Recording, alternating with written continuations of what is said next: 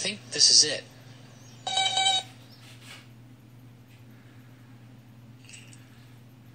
Dear Tim and Moby, I know that the Twin Towers fell on 9/11, but why would someone do that? From Tiffany. This is a tough one. Maybe we should go over what happened first. The morning of September 11th, 2001 started off as your average Tuesday.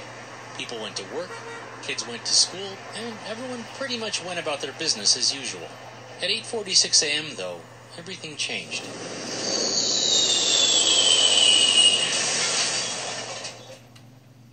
At that moment, an airplane full of passengers flew into one of the Twin Towers. Those were the two tallest structures of the World Trade Center in downtown New York City. All the people on the plane were killed, and so were many people in the building. I know. Then, about 20 minutes later, a second plane flew into the other tower. It was then that people started to realize that this was no accident. It was an attack. It was clear that the planes had been hijacked or forcefully taken over.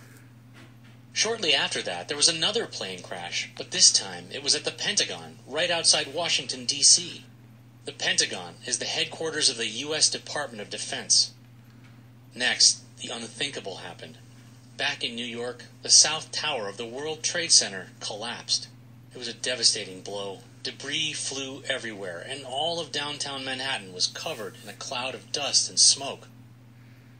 Fortunately, most people were able to get out of the tower before it fell. But many others, including firefighters and police officers who had gone in to help, were trapped and killed. Well, the building had actually been designed to handle small crashes, but nothing like this. The fuel from the airplane ignited an enormous fire that destroyed the skyscraper's internal structure. It was the same problem at the North Tower, and at 10:28 a.m., it too collapsed. Hundreds of people lost their lives in an instant.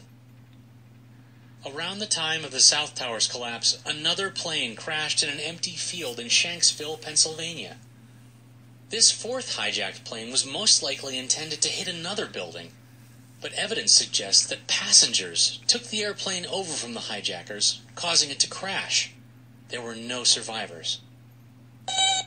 Yeah, all told, 3,000 civilians lost their lives that day. It was the worst attack on U.S. soil since the bombing of Pearl Harbor in Hawaii in 1941. Right, so let's talk a little bit about why all this happened. Hijacking a plane is a form of terrorism. That's an act of violence designed to spread fear in others and attract attention to a political cause. The September 11th attacks were carried out by 19 members of a terrorist network called al-Qaeda. It wants to rid the Muslim world of Western ideas, especially anything from the United States.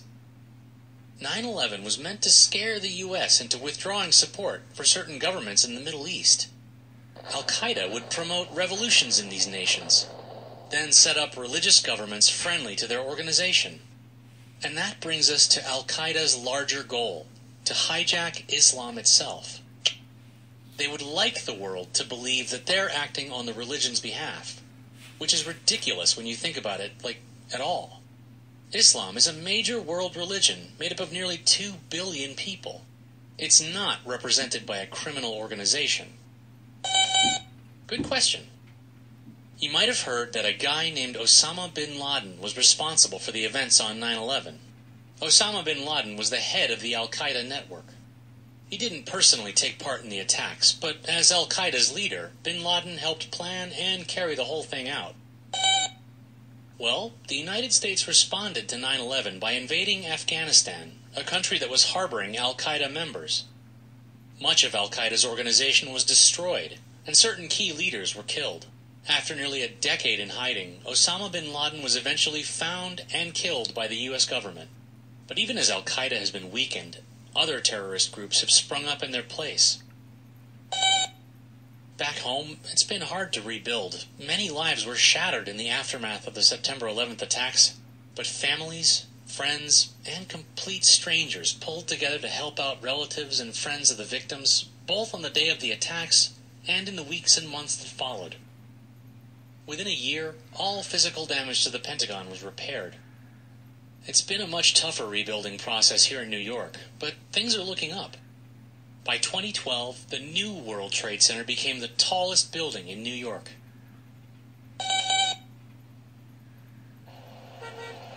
I couldn't agree more.